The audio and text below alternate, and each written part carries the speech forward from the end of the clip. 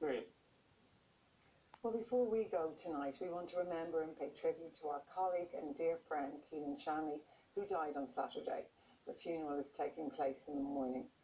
In recent times, Keelin was, of course, the co-presenter of the 6-1 News, but prior to that, this remarkable journalist had made an incredible contribution to current affairs, and in particular to our programme.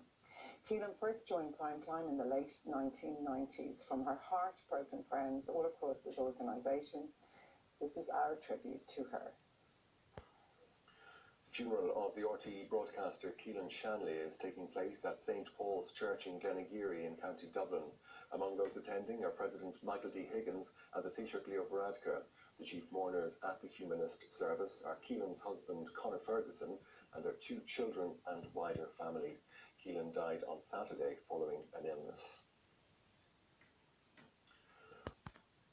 The funeral of the RTE broadcaster Keelin Shanley took place in Dublin earlier today.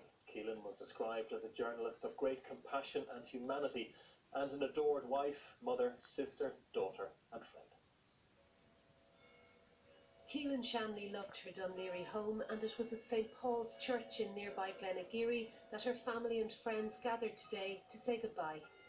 Also in attendance at the service was President Michael D. Higgins and Taoiseach Leo Varadkar, as well as senior RTE figures and many of Keelin's former colleagues from RTE News and Current Affairs and the wider organisation, all there to support Keelin's husband Conor, their children Lucy and Ben, and wider family. The Humanist ceremony offered Keelin's friends and family a chance to speak about a woman they loved dearly